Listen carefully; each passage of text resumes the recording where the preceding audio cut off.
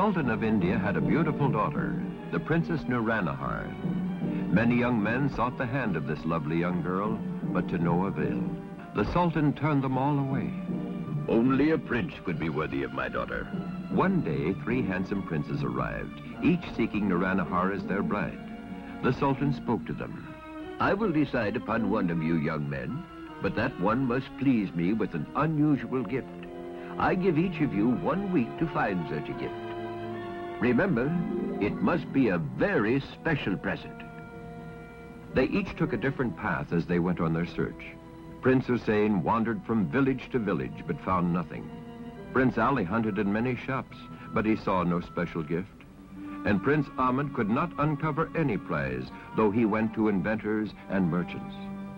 Finally, Prince Hussein was stopped by a ragged man who showed him a carpet. What good is that to me?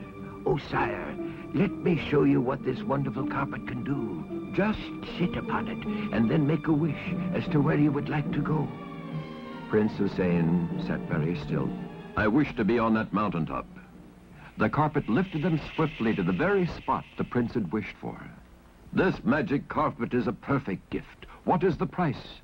50 pieces of gold, sire. So Prince Hussein thought he had the best gift. But Prince Ali had found a blind peddler selling a curious tube. Oh, great one, just wish to view a scene, and you will see it in this tube. Let me try. I wish to behold the pyramids of Egypt. It is true. I see them clearly. I would like to buy this as a gift to the Sultan. Prince Ali had a fine present indeed. Surely I will win the princess, he thought. Prince Ahmed was about to give up his search when a farmer showed him a golden apple.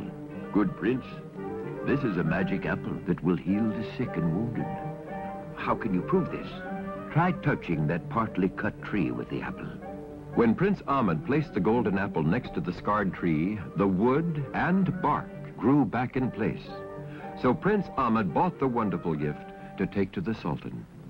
At the appointed time, all 3 princes arrived at the palace with their presents. After seeing each gift demonstrated, the Sultan spoke. It will be hard to decide. First, I must tell you that the princess has been kidnapped by a robber king. The prince I select must be brave enough to rescue her. Prince Ahmed said with a frightened voice, Sire, I am not a fighting man, so I must withdraw. Prince Ali lost interest too.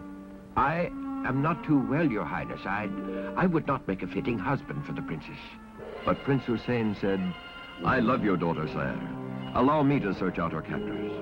Well said, young prince. Here, I give you the golden apple, the magic tube, and the flying carpet. Bring back my daughter, and she is yours. Seated on the carpet, Prince Hussein looked into the tube and wished to see the princess. The magic tube showed Princess Nuranahar in a robber tent, watched over by guards. Flying carpet, take me to the robber camp. Swiftly, it rose and sped out into the sky. Prince Hussein flew over rivers, lakes, mountains, and valleys. Then, as it grew dark, the desert seemed to speed by under him.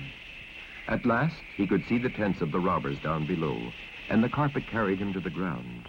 Behind a tent, he wrapped the carpet about him and started to look for the princess. But guards seized him. What are you doing here? Oh, I've come to see your chief. Then you must be a doctor we sent for to attend our leader. Yes, let me attend him. The prince found the robber chief very ill. You are dying, but I will cure you on one condition. That is, if you give me the captive princess. The sly old villain agreed, but did not promise not to recapture them when he was well. Prince Hussein spread out the carpet, set the tube down, and held out the golden apple. He touched the ailing chief, and at once strength surged through the robber.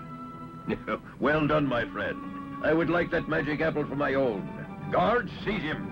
Prince Hussein grabbed Princess Nuranahar and jumped on the carpet, wishing out loud, to the Sultan's palace. And away they went, leaving a startled band of thieves far behind. The Sultan received them joyously and carried out his promise, for the beautiful Nuranahar married the brave Prince Hussein.